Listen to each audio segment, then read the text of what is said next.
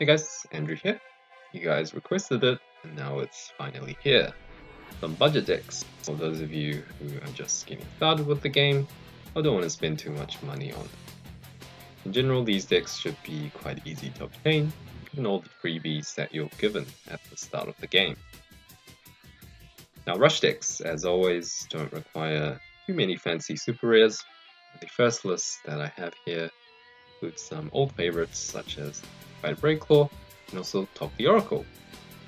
There are also a couple of new additions in Zap Ramba, the sword attacker who's a 2 mana 1k that becomes a 3k creature while you have no available mana, which should be most of the time anyway. We're also playing more 3 mana speed attackers in Rikaboo, a new Firebird Rikaboo that has the exact same effect, and also this guy, the new Bloody Winds Officer, who's really just an overstated 3 mana Rikaboo having 3.5k power, and his drawback isn't really one that your opponent is going to abuse. All in all, this deck only really has 4 fairy rares and the holy ores, with all the other cards really easy to obtain. Definitely should give this one a go. Nice, so perfect start. Easily play Talk the Oracle on turn 1 and right into Fighter Breaklaw and Talk the Oracle the turn after. So that lets you break 1 shield from Talk and then another 3 shields the turn after. Wow. And here's the new Rikaboo. Just when you thought that they didn't print enough 3 mana 1k speed attackers, here's another one. So now you can run 8 Rikaboos if you really wanted to. Break. Hope for no trigs. Again, the bane of all aggressive decks is breaking into Aqua Surfer early or any sort of shield trigger really.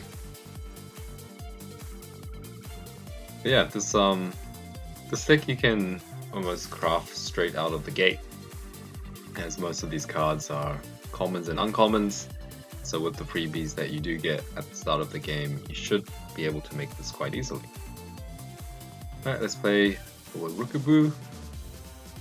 I think the theme and the reason why they were printing all these Firebird cards is because of Death Phoenix and Soul Phoenix and all the Vortex evolutions that have come out in the new set.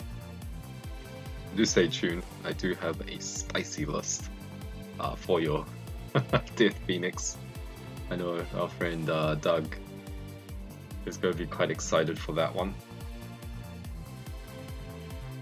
Yeah, so Death Phoenix is probably the flavor of the month at the moment.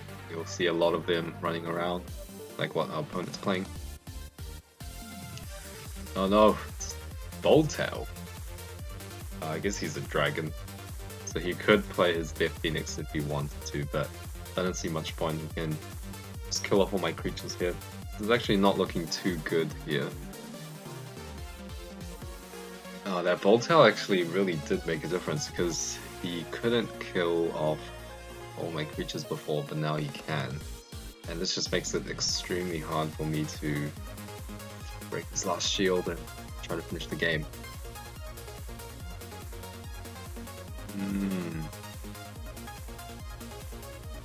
I saw Sasabo the other day play a variant of this deck, but he ran 2 copies of Apocalypse Day, which was a new light shield trigger spell that if there's more than 5 creatures, I believe, on the field, or 5 or 6 creatures on the field, then you get to destroy all creatures on the board. So it's a 6 mana light spell shield trigger.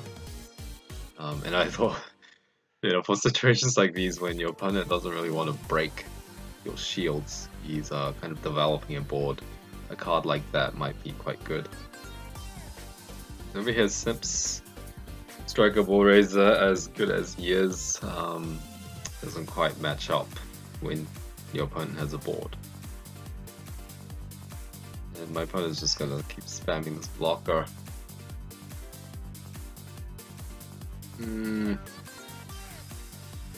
Not looking good. Oh, so that's quite a unique dragon that's pretty powerful at the moment. He's a 4 mana armored dragon, so one of the cheapest armored dragons in the game right now. He lets you search a Firebird. As you can see, they obviously had the whole Phoenix Vortex evolution idea in their mind when they designed this card. As you get your Firebird, and then there's also this other Firebird. Oh no, it's that 2 mana one on the field that lets you search for a Phoenix and put it on the top of your deck. So as you can see, those synergies work really well, and you can pull off Death Phoenix a lot more easier than you could back in the TCG. Let's see if my opponent plays one. Okay, so he's just going for blocker spam. All these Snip Strikers are not doing me well.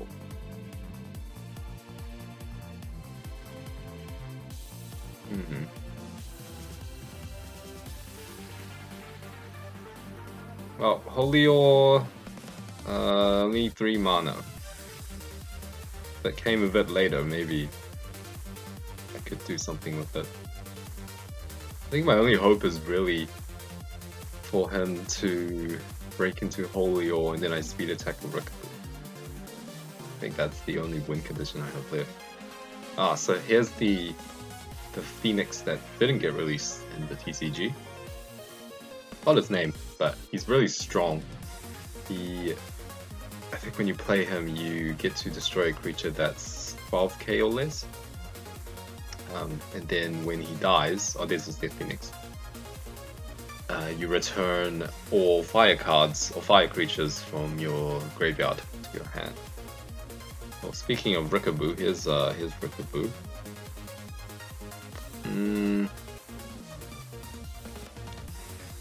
I just need him to break into Holy Ore. That'll give me the way in. But this doesn't look like... Yeah, damn. I think what he's gonna do is just attack with Death Phoenix only, and Death Phoenix destroys your shields like Volmedius. Damn, he's playing the super lame way. I guess you do whatever you do to win.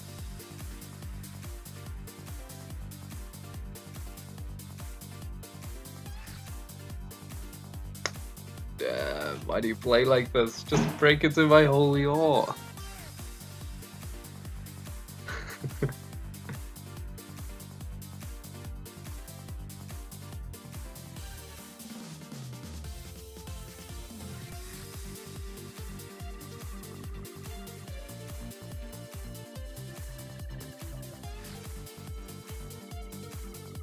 He's just gonna tear up it. Come on, just break my last shield. Give me a chance.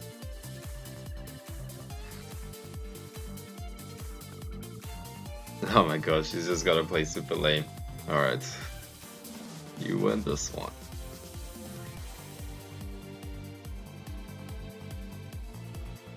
The second deck is our Wave Strikers list, which is a slight variation on the list that I covered a few weeks ago. Instead of fire, we're running light to maximize our 2 cost Wave Strikers, as those are the ones that we really want to get out on time. As you can see, aside from the 4 Terror Pits, the rest of the deck is filled with Wave Strikers, which are all quite easy to obtain. The 4 copies of Gajila can also easily be replaced by more copies of Saliva and Ninja Pumpkin. I've really come to love playing this deck. You really do get some really fast games, and playing down a creature every turn just makes it feel so smooth to play.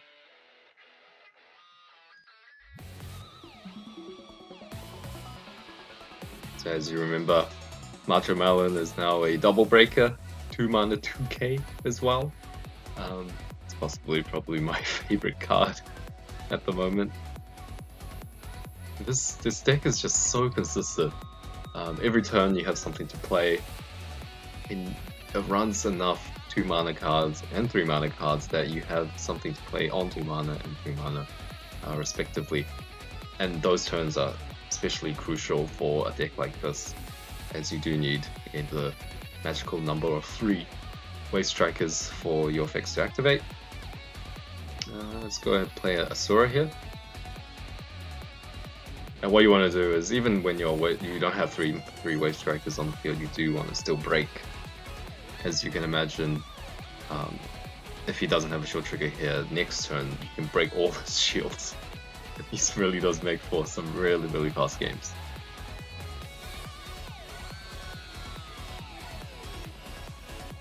Okay, so my opponent does play some destruction, but not to worry. My favorite boy is back. This is just insane. Now it's, what, turn 3? And my opponent is down to 2 shields. And I can curve right into Gajila next turn. Oof. You must feel how strong this deck really is. Hope you guys have as much fun as I'm having with this deck at the moment. You climb up the ladder so fast as well.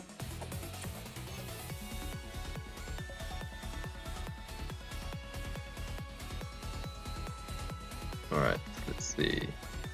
So that card was the Mystery Totem, I believe is his name. You draw a card for each different race you have on the field. It's quite a slow card, but when pulled off correctly, it can give you quite a good card advantage. So here's Gajila on curve, so that cuts down his hand size in half. And then double break with Macho Melon.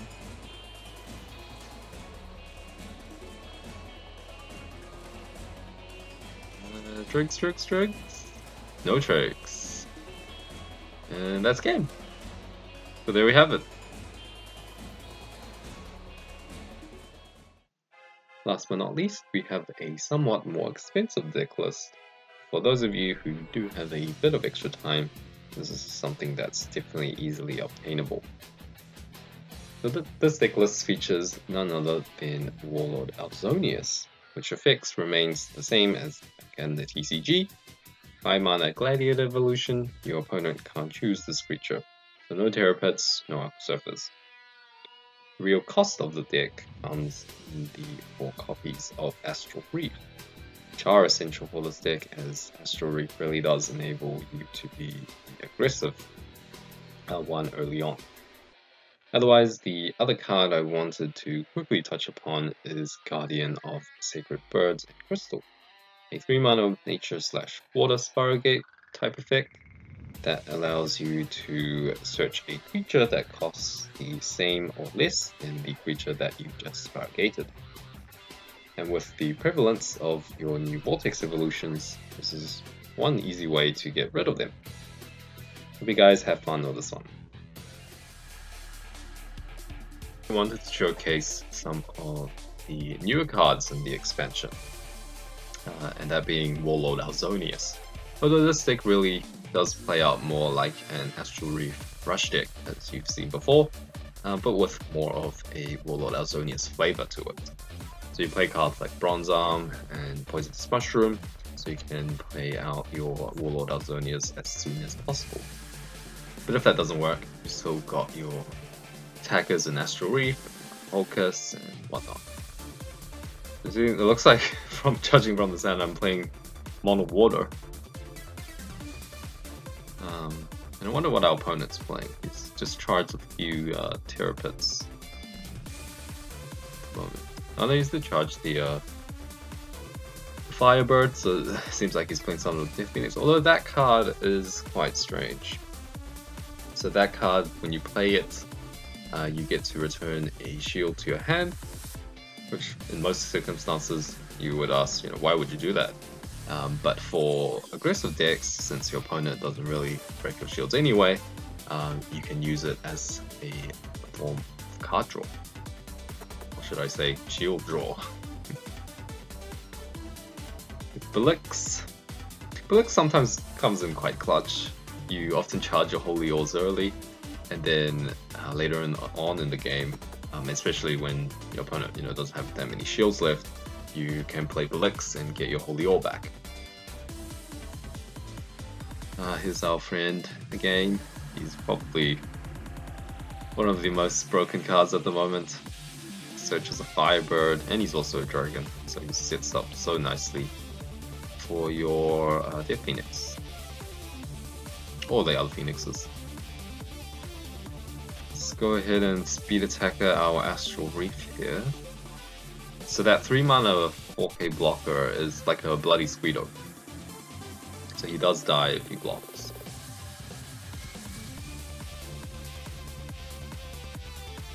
Although he is a Necro Dragon, so I guess that's the reason why I can't play him.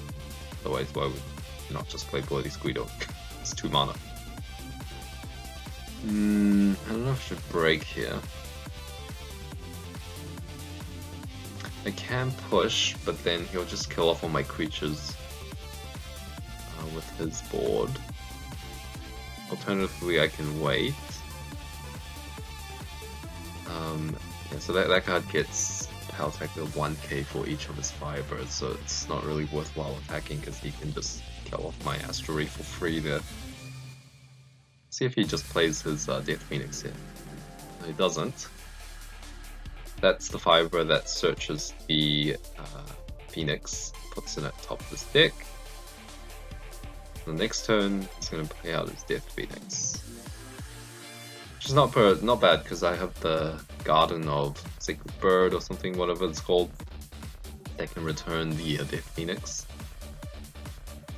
I think I'll play it here so I can start breaking. Should I play it on his blocker or should I play it on his dragon? So if I play it on his dragon, then he can't evolve. Oh no, he can just evolve on Necro, so I'll just play it on the blocker. Here's our first gladiator that we drew, which is quite nice actually, because now if we draw Warlord Ailzonius, I can speed attacker. One pretty unique thing about Warlord Ailzonius is you want to break with your creatures that are not Warlord Ailzonius first, because remember your opponent can't target Warlord Ailzonius, so no matter what, he's most likely going to get his attack off, unless you break into something like Holy War, of course. He's down to 1 shield now, but he can kill off my creatures, so this is going to be close, especially if he plays out some blockers. Definitely not a done deal here. He plays out a blocker, but that's not too bad for me because I can just play the Garden of Birds. Deal with that. Alternatively, if I draw Warlord Ailzonius, I can just easily play it.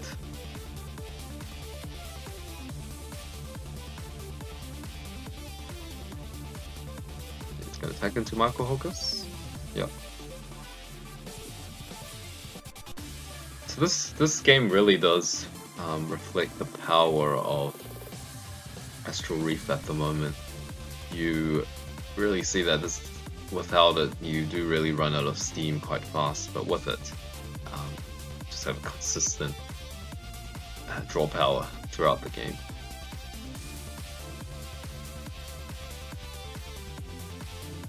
Cool. Spyro, get that back. That blocker. Break.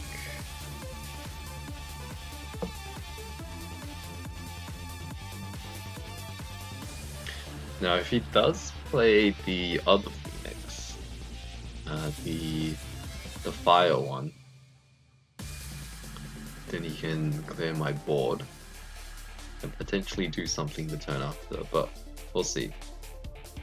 I think I have this one in the bag.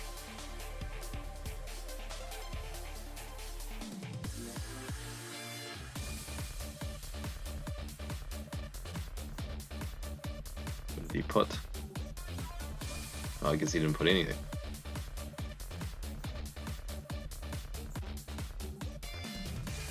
Oh, here we go. Here's our Fire Phoenix. It's not too bad because I can just play out all my little guys next turn. Weenies. Oh, and here's Felix. So the Holy All combo I talked about before. Here's the application. Bronze Arm.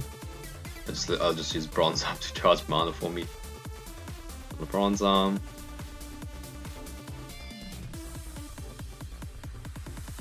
Play out the blocker, I think. No, I think I'll just play out Poisonous Mushroom because it can attack.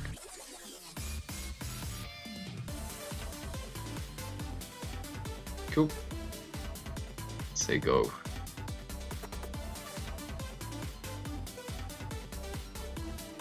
Wonder if he plays something like Burst Shot. I don't see it as common anymore. You just got so many other cards that you have to play that you can't run cards like Burst Shot anymore. You just don't have space. Oh, he plays Galsock as well.